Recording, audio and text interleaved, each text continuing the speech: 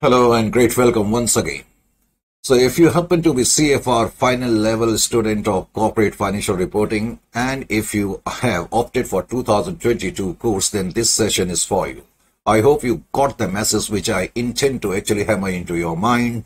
So recently your esteemed site has uploaded some model papers and some of you were requesting me of late actually to come out with some analysis, some sort of analysis. Now, before we start this particular session, let me clear some what we call air of doubt, which some of you are actually nursing. I've seen actually many students are under a sort of phobia, especially after having a look over the question papers of your old course students, because there were quite surprises, many misprints. Besides, there were some complicated questions too. So you need not require to actually nurse any such sort of phobia. You need not require to have any sort of scare and fear simply because now the new syllabus is purely Ind-AS based, and there is no question of any complications, no questions of any surprises. It all depends on how well, how deeply, how insightfully actually you have done the course. So that is the only what we call criteria which you need to have to come out with flying colors and of course with flying performance. Second important point is that some of you are asking me, sir, the model papers which have been issued seem quite simple. Not exactly simple. Thing is that you have done our courses and we have made the chapter very simple. Correct? That is the reason you are feeling so what we call simplicity about these questions. And if you have noticed that each and every question is available in our study material, study note and tutorials. Correct? So logically, those among you who have subscribed to our courses should not have had any problem in what we call tackling these questions, because these are straightforward questions. And let me make it absolutely clear, as far as new syllabus examination is concerned, that would be absolutely on similar lines as is given in your model papers. Correct? There are no chances of surprises. There are no chances of any complexities. There is no chances of any clashings with the existing standard, because now existing standard is no more part of your new syllabus.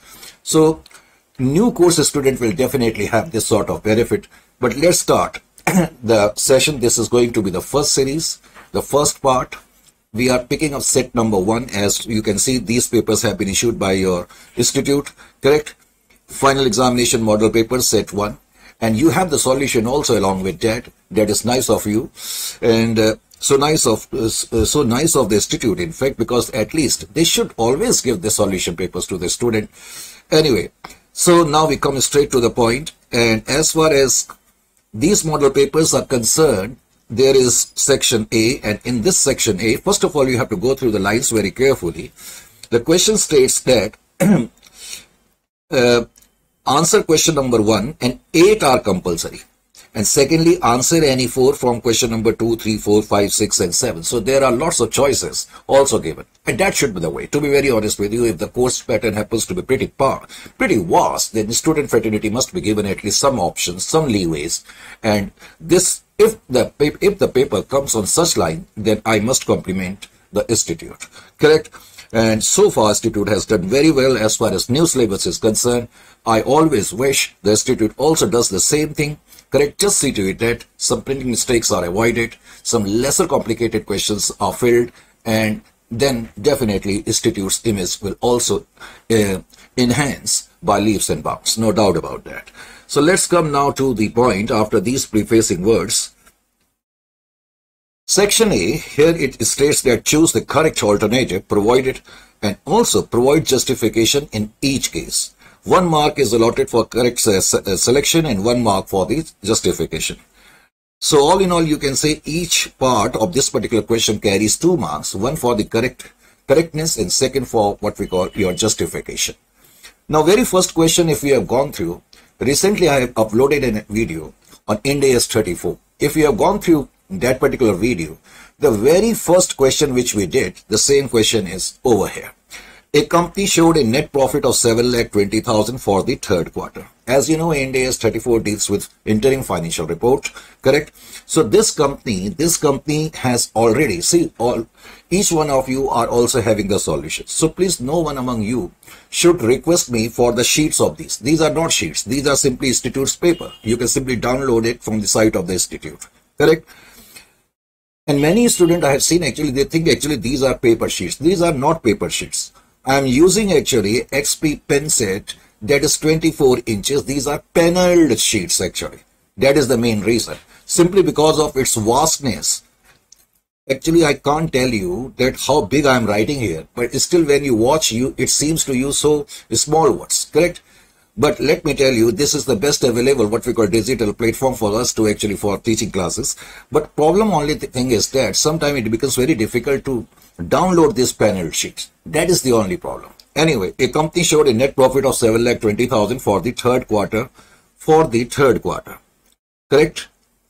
So that means this company has already computed the net profit, and net profit computed by this particular entity for the third quarter happens to be 7,20,000. 7,20,000 is the total profit computed by this particular entity. Further, it is given now bad debts of rupees 40,000 incurred during the quarter. That means during quarter three, this company has incurred bad debts of rupees 40,000. We know, as far as when we prepare interim financial reports, the standard is very clear about it, that you are going to use the same principles for income, assets, liabilities, which you use normally for your normal accounts, for your annual accounts. Same principles need to be followed. So logically, if bad debts have taken place in quarter three, the entire amount of bad debt should have been subtracted. But this entity, what it did, instead of subtracting entire what we call amount of 40,000, only 50% of the bad debts have been deferred to the next quarter. Indirectly, it means only 50% have been subtracted and company deferred 15,000 for the next quarter. Out of 40,000, 20,000 have been subtracted and 20,000, 50% have been deferred for the next quarter.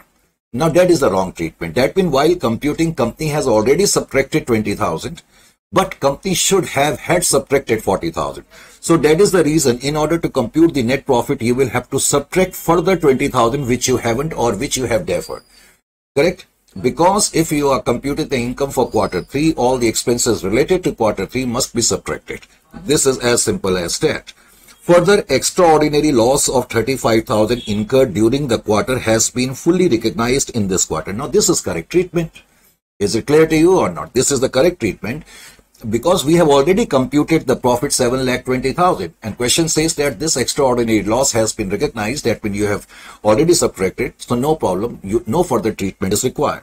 Question is simply asking us correct quarterly income. Correct quarterly income. So we have corrected it. Now quarterly income will be equal to 7,20,000 minus 7 lakh. I have already forwarded the justification. Justification is bad debts related to quarter three should have been subtracted in full.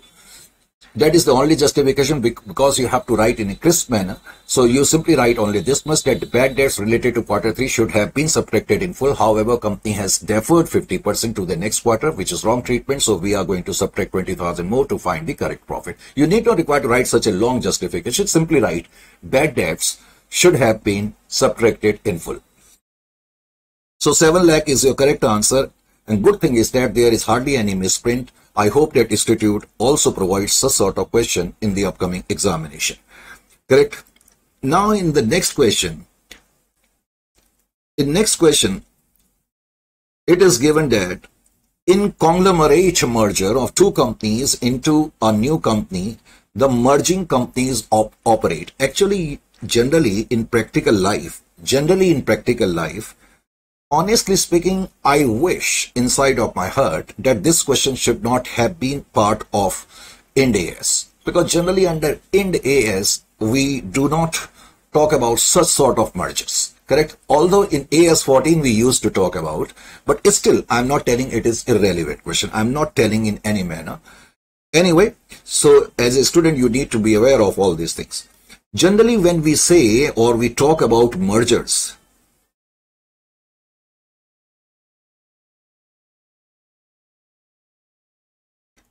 generally, mergers take place between companies who are engaged in similar line of trade.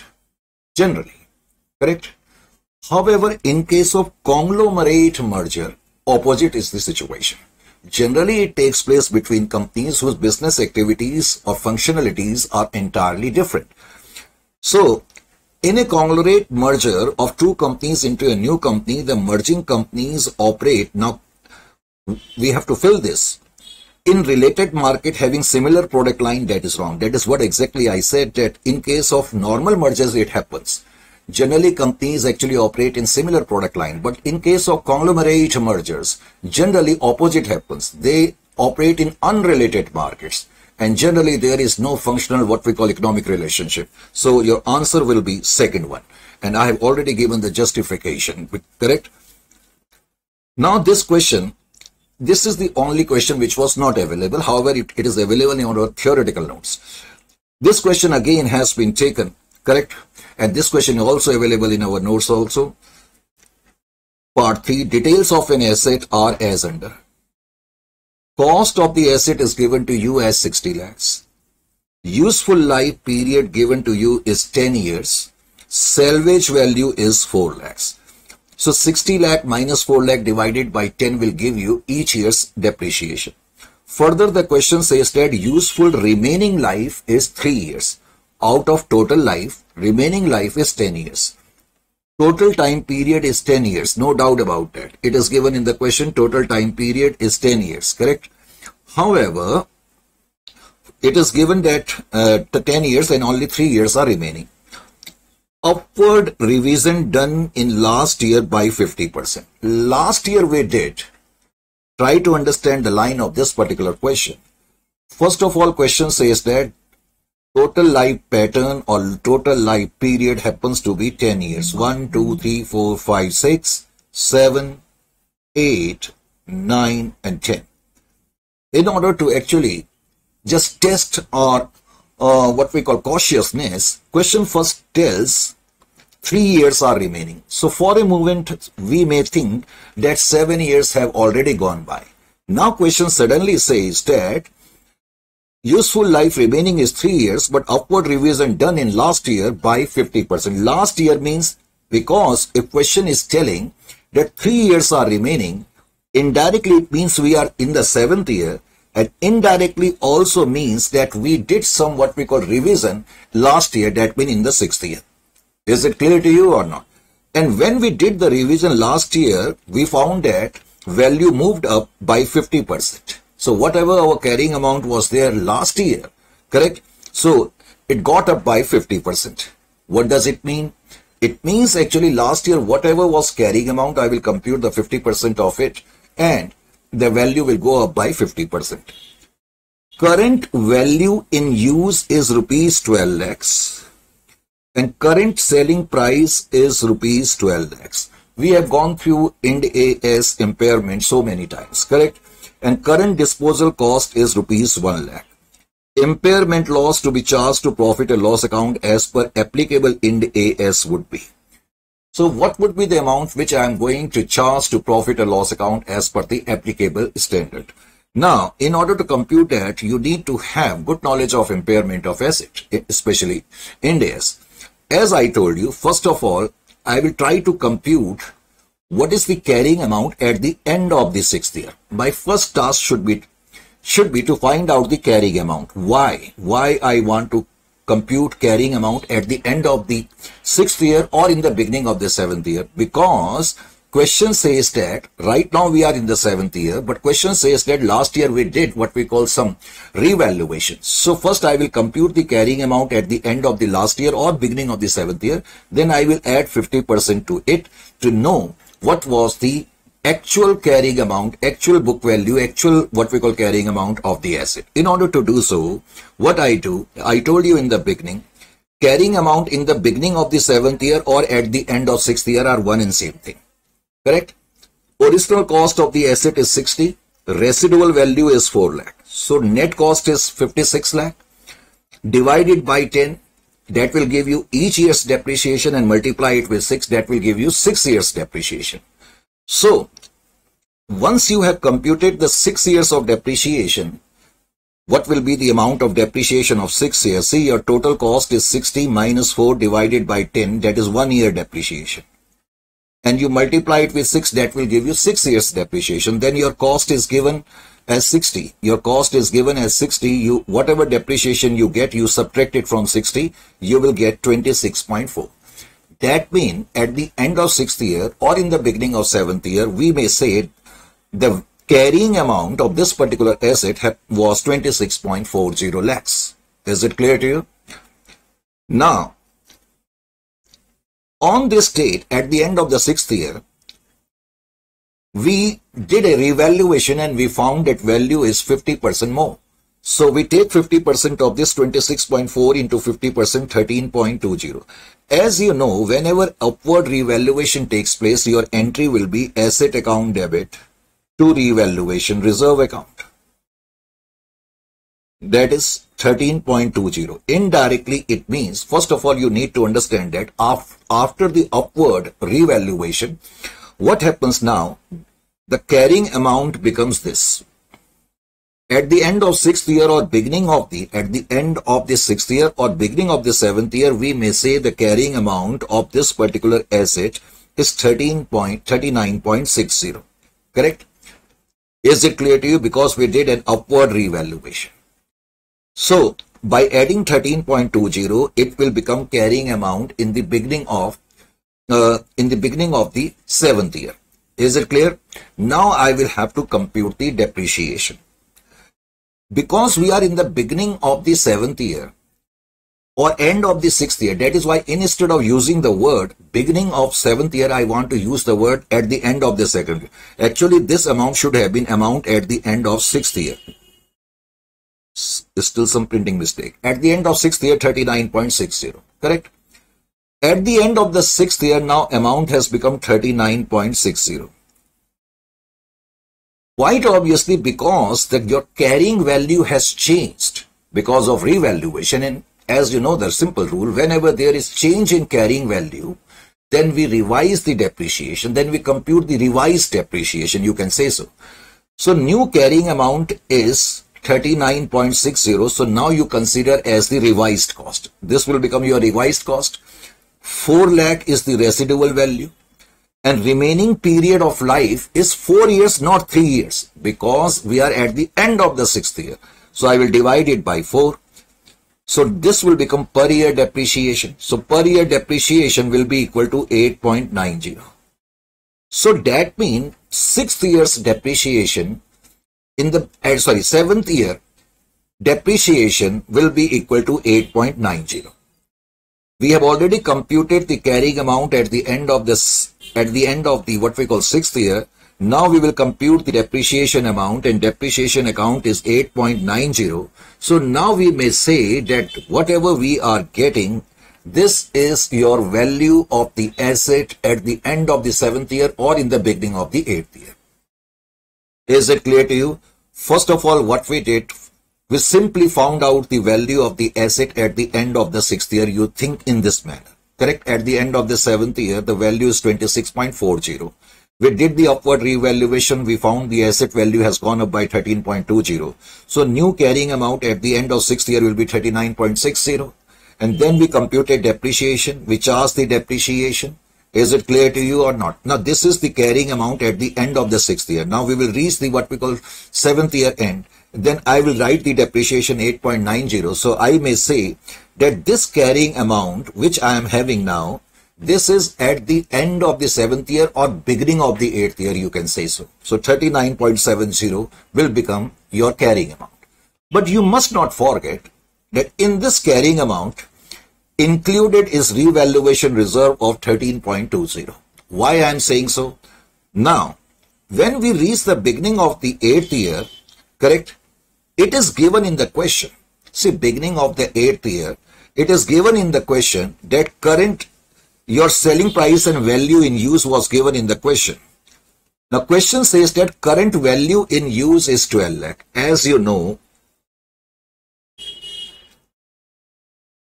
we try to find out recoverable amount, and recoverable amount is value in use, and value in use is equal to current value in use is equal to 12 lakh, and current selling price, that is net selling price, I will compute 11 lakh, and disposal cost is 1 lakh.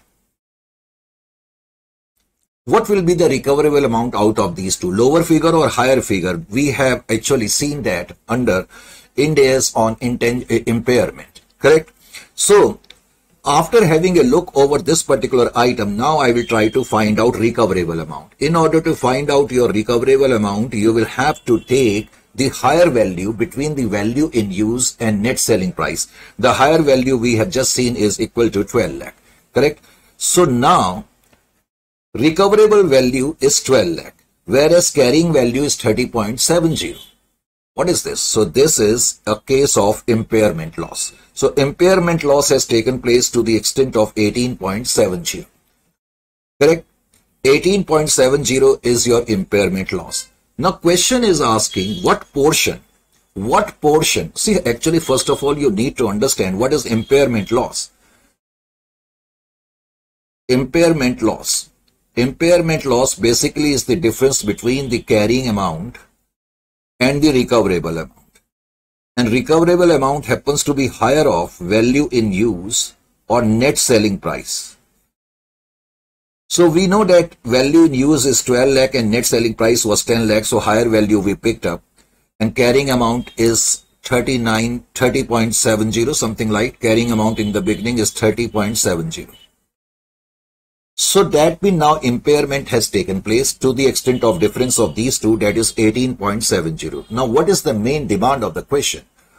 Logically, and most of the time, impairment losses are always debited to profit or loss account.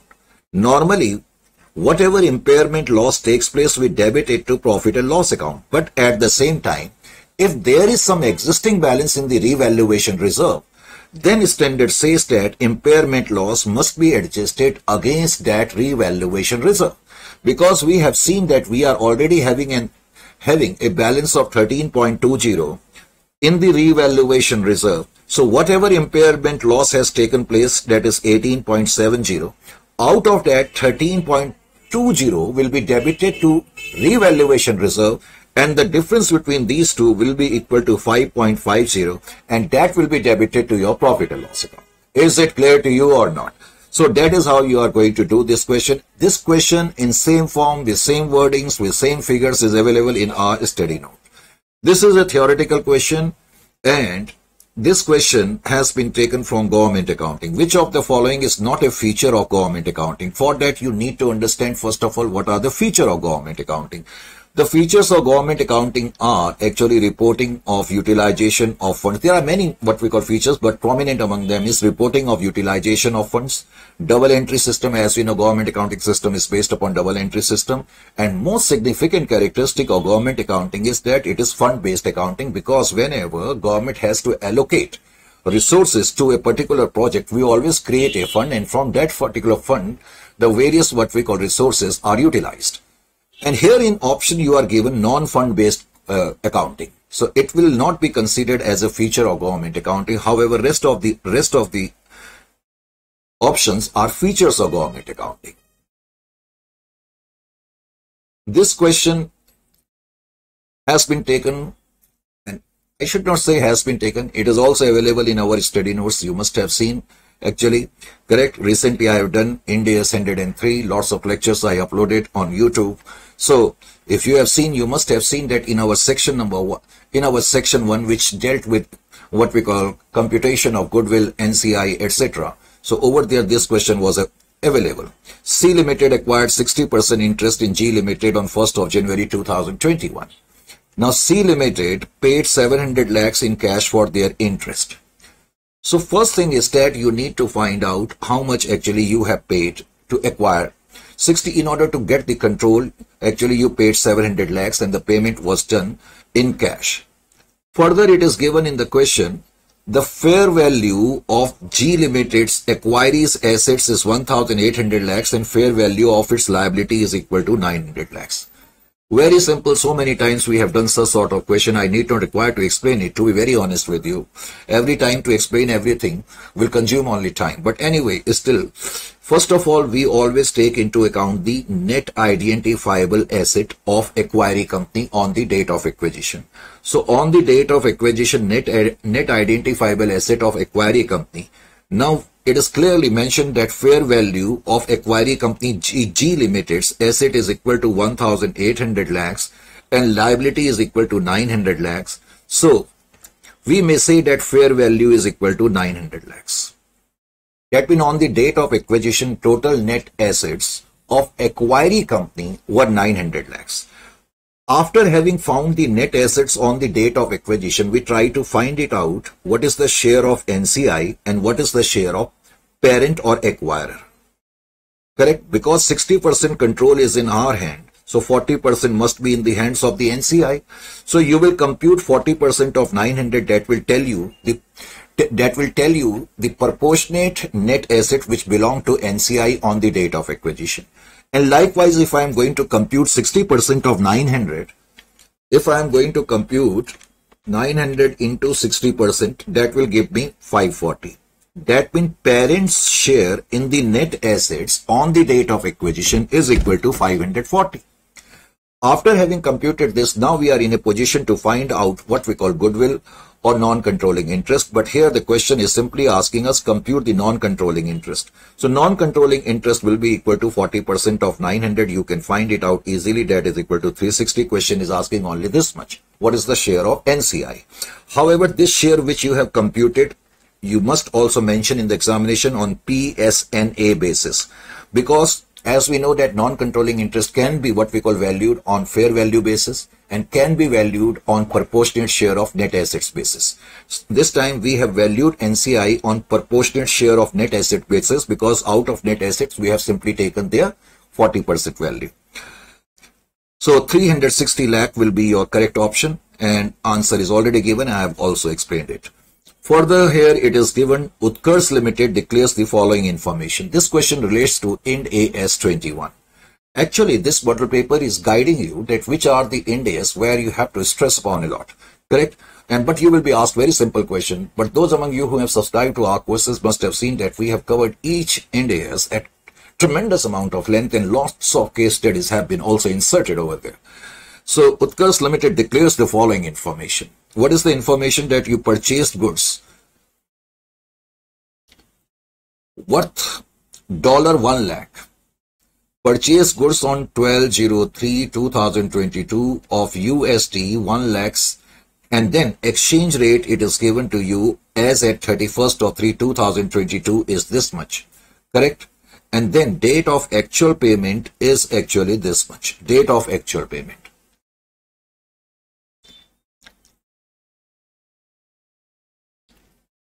So in this question, what you will have to do,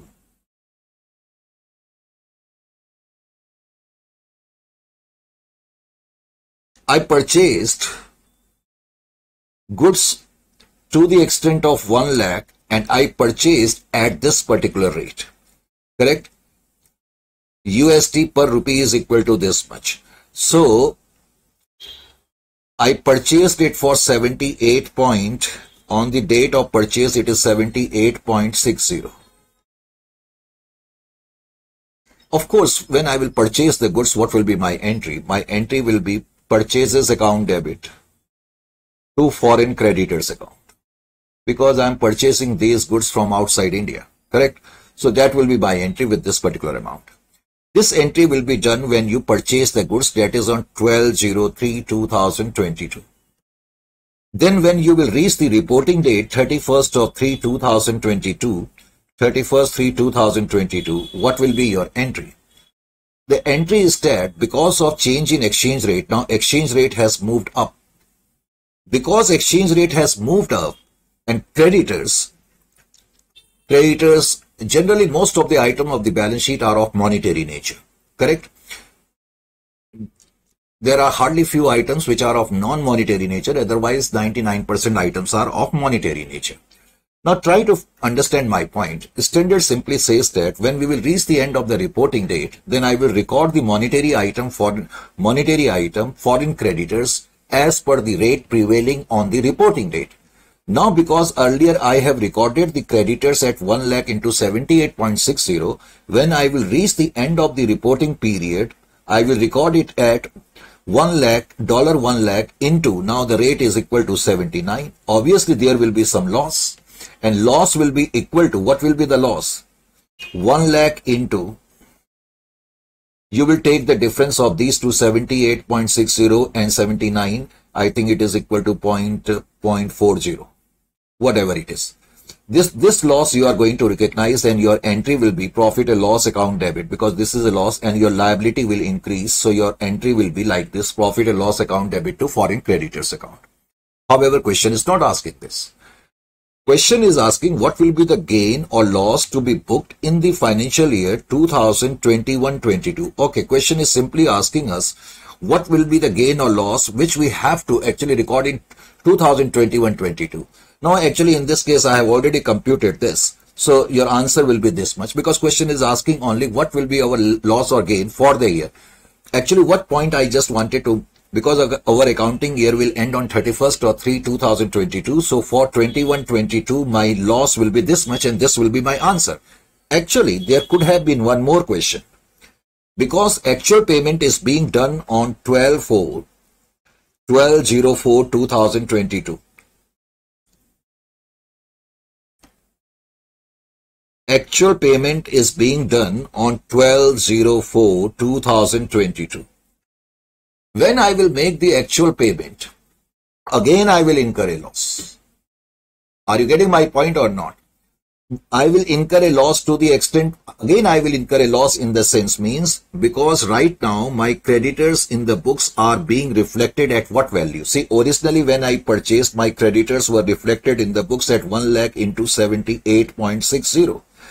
But creditors value increased by the end of the year by 0.40. So that means on the reporting date, creditors are being reflected in the books at $1 lakh into 79. Correct? But when I will make the payment on this date to these creditors, I will have to make a payment of 1 lakh into 79.50. 79.50. That means there will be another loss when I am going to make the payment. And that loss will be recognized in the year 20, because now ours 1/4/2021, and we are making the payment on 12/04/2022. So it will be from 1/4/2022 till 31st/3/2023. That means they could have had asked another question. One question they have already asked, what will be the loss which we are going to book in the financial year 21-22? That will be your answer. Correct? What would be the loss for the year 22-23? That would have been the difference of these two, if they would have had asked. Correct? Next question is, which of the following is or are financial assets? This is related to Ind AS 109. This is related to Ind AS 109. You can say Ind AS 107 or Ind AS 32, because all these three standard deals with financial instruments. However, in your new course, and even in old course, there is hardly 1 or 2 pages. So nothing more will be asked. But in new course, you may be asked some questions. Correct? So in new course, they have asked this particular question as far as objective sort of question is concerned. Which of the following is our financial asset? Very well, we have explained the meaning of financial assets, financial liability, and what we call equity. These three items play a very important role, these three terms, in fact, to understand the what we call concept of financial instrument. Correct? Now, if you have gone through our lectures, over there also we have explained, and everyone knows that as per Ind AS, financial assets are, as per the option, cash is considered as financial asset. Correct? Equity instrument of another entity, because if I have purchased the equity instrument of another entity, in that particular case I have the right and other entity is under an obligation. Correct? So an equity instrument and a contractual right. Contractual right means suppose I have sold you goods on credit. So I have the contract, there is a contract now between you and I that I have to take money from you and you are obligated to pay me back. So which of the following is our financial asset? So in this particular case, it seems all are financial assets, because they all fall under the what we call category of financial asset. Is it clear to you? For example, when we buy equity share of a particular company, that means I am making the investment. I am making the investment, an equity instrument of another entity. Correct? So that means we have given money to the another entity. We can take that particular money, we can sell it off also. So that is what we call financial asset. Cash is always considered as financial asset. Contractual right, just I gave an example of contractual right when I sold the goods on credit. So moreover, these definitions are very simple and given to you in your lectures also, which we have supplied to you. Now we come over to the next point. Which of the following criteria is not used in the context of ESG? Correct? You have already gone through your what we call syllabus now. 1 or 2 pages notes have been supplied by your institute in your module. Correct? But my book was released much earlier than that. Correct? From Commercial Law House. So as you know, I have a book published for the new course now, CFR. If some of you are interested in buying those books, you can buy it from Commercial Law House, from the site of Commercial Law House, or Make My Trip or Amazon. It is available everywhere. Now, under ESG, which of the following criteria is in the context of ESG? Of course, ESG, E stands for environmental, S for social, and of course G for governance level. So in this particular case, ESG largely criteria used are environmental, social, and governance test criteria. So in this case, which of the following criteria is not used? So your answer will be competitive test criteria in this particular case. The ninth one, actually, as per Ind AS 103, accounting and reporting for business transaction is done under, it is very simple, most simple method. We have seen that as per Ind AS 103, accounting is done as per Ind AS acquisition. Now, some of you might say, sir, we also use pooling interest method. Pooling interest method is not given as part of Ind AS. It is part of appendix which is attached to what we call Ind AS. There is a difference between these two things which you need to understand. It's correct. So acquisition method is correct. And then, as far as 10th question is concerned, it says that net profits of J Limited for the year 2021, 1920, 18-19, 2017-18, 2016-17 are 25 crores, 20 crores, 15 crores, 10 crores and 5 crores. Lots of profits have been given. During 2020-21, company incurred 7 lakh and rupees 3 lakh on free education and medical treatment of the employees of the company and their families respectively under the CSR project. First of all, why they have given lots of profits? Why they have given these lots of profit? Last almost previous 5 years profits are given to you in the question. Correct? Because your most current year is 2020-21, wherein you earned a profit of 25 crores. Previous to that is 1920,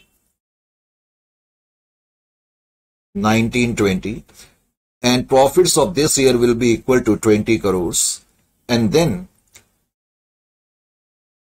18-19.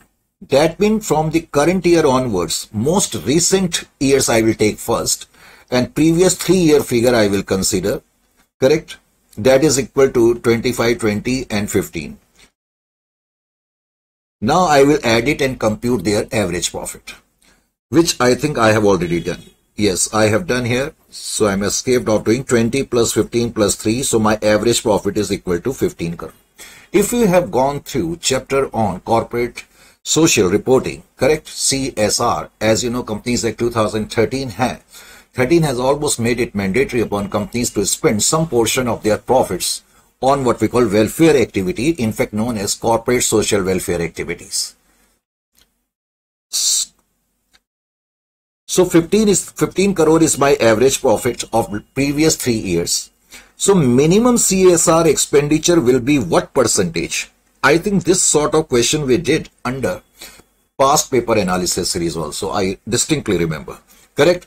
So 15 crores is my average profit, and rule is that a company must spend 2% of it. So that 2% comes to 30 lakh rupees. But out of that 30 lakhs, we have spent so far only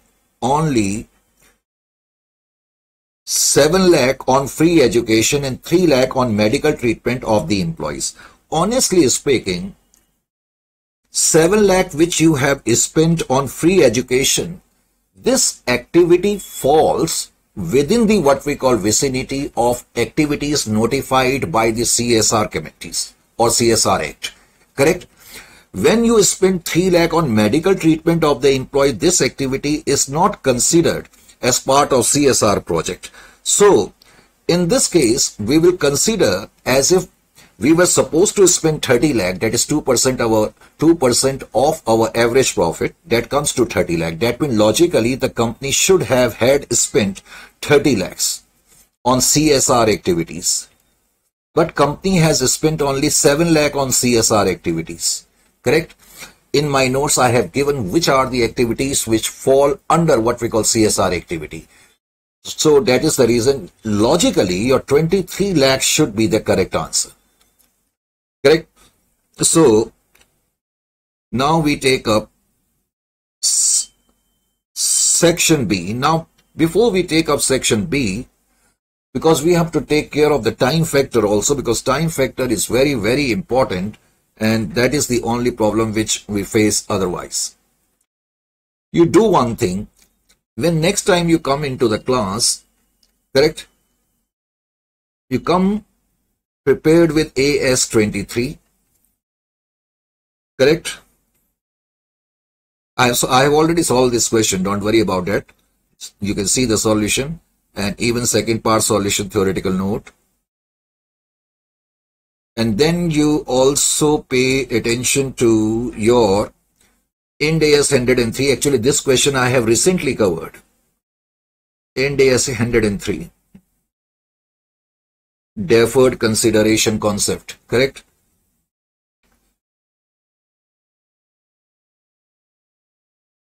And this question is of reverse acquisition, straightforward, available in my notes also. Correct? Reverse acquisition. I would like you to go through all these terms so that next time when I solve it, you should not have any problem in understanding the same. This question is of reverse acquisition, and in fact, reverse acquisition, a video is, I have already uploaded, you can watch it. Simply type reverse acquisition by Sanjay Welkins. You can see the video, same question I have solved over there. In fact, I have solved 2 questions and 1 question is this one. And besides that, what should I say about this question is Ind AS 17. I need not require to talk about this particular fact. So many times we have done these questions. Correct? Even this question is also available in our notes.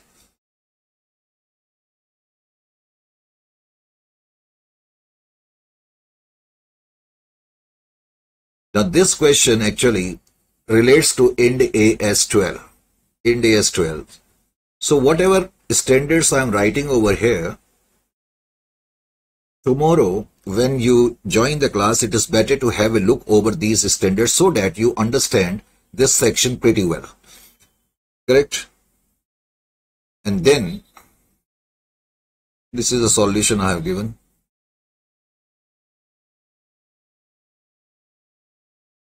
This question is related to valuation of goodwill. This question is also available in our notes. Same question, same figures. I have solved all questions. In fact, solutions are also available. Institute has given the solution.